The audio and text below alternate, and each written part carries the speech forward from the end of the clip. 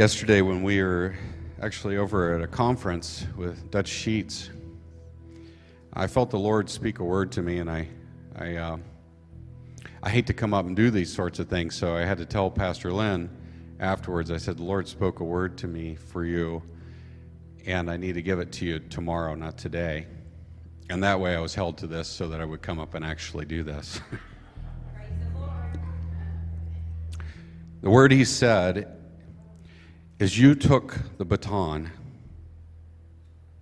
and it was with great zeal that you took that baton and you began to run this race.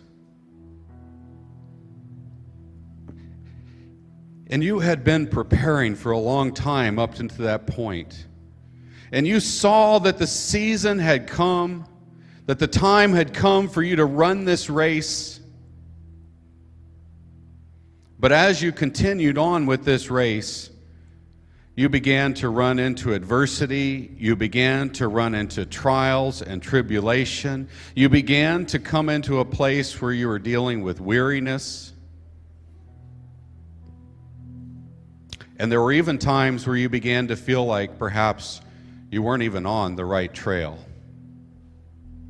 But in those times, as those times of weariness persisted, the Lord began to place in front of you at periods along the way what I can only describe like what a marathon runner sees as they are running, and they come to one of those areas where they have water on the tables, and it was a time of refreshing for you. And you would come into these times of refreshing, but they were few and they were far between. And each time you would come into that place, you were tempted to remain there, but you never did. And as you moved along, there have been times where you've thought, perhaps this is too much for me. But you've continued to press forward. You've found your rhythm, and you've pressed on. And the Lord said, something's happened along the way. You've begun to look down at your feet and see your stride. And what has happened in that process is that you've forgotten to look ahead. And the Lord's word for you this morning is look up, look ahead, see that the finish line is near. Remember the zeal with which you first took that baton, and see that that zeal returns to you on this day. That you are no longer weary, that you are no longer fatigued. All of those things mean nothing now because you see the finish line. And when you see the finish line, that second burst of energy comes and you press forward into that place. And the Lord went on and he spoke a word. It was actually the day before he spoke this word, and it was really more for the body of Christ and for this nation. He's been connecting all of these words together. And I'm going to ask Pastor if you would unplug and kind of come down here into the middle. I would appreciate it. The Lord spoke a word to me that was both... Is Sharon in the building here somewhere? Sharon anywhere? Can we include her in this?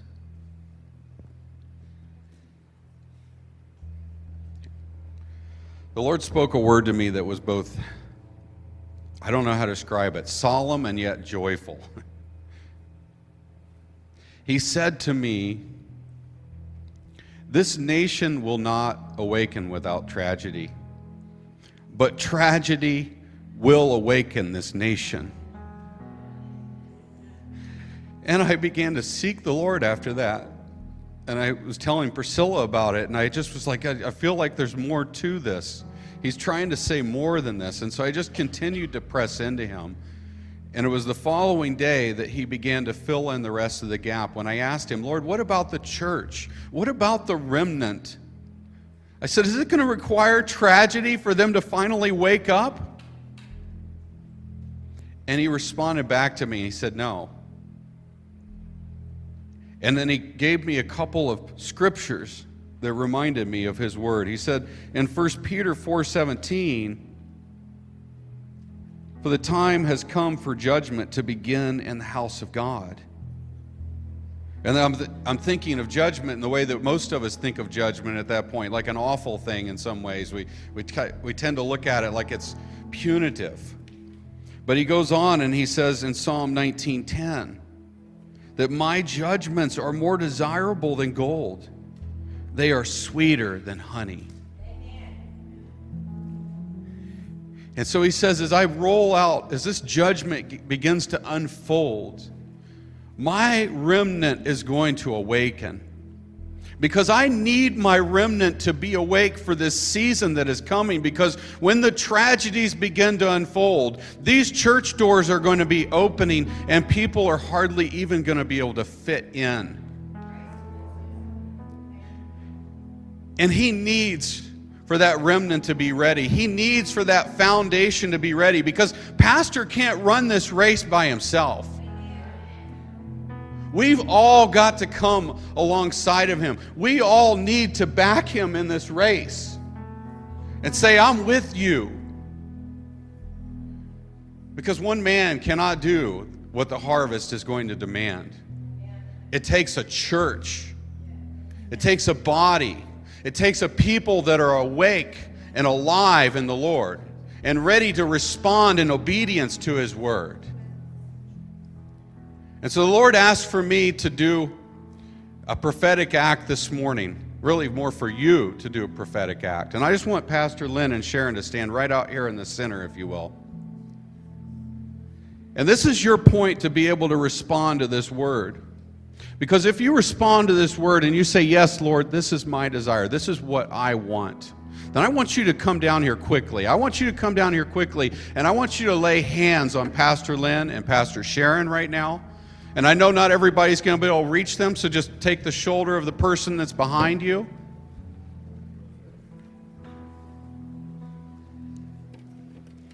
Because we need to remind them in this season, they don't run this race alone.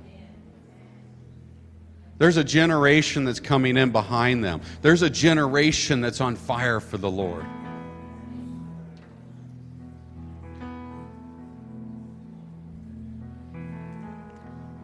So I want you to look around, Pastor Lynn and Pastor Sharon. I want you to take a good look around you. Because you've run this race and there have been times you felt like you were doing it all by yourself. You haven't seen another runner anywhere on the course. But they've been there all along. And in this season, you don't run alone. So Father God, I just give you thanks for the awakening that is occurring within the remnant. I give you thanks that you are instilling hope into the hearts of your people once again. I give you thanks that we are no longer walking in weariness, but we have great zeal. Lord, these are times that the prophets have died to see, literally. And yet we are going to be the generation that sees this come to pass. Lord, let us embrace the gravity of this moment. Now, the last word that the Lord has is for the body as a whole. And there are some of you here this morning that in your hearts have said, I've heard words like this before, but I haven't seen them come to pass. And you've come to a place of doubt. And as you hear them right now, you still have doubt in your heart. And the Lord, well, I'm not going to pull any punches. The Lord said back to me, let it be to them according to their faith. And it would be a shame for some of those who have been waiting for so long for this to come to pass, to have it absolutely miss them because they were wavering in doubt and unready for this season. Draw near to the Lord, and He will draw near to you.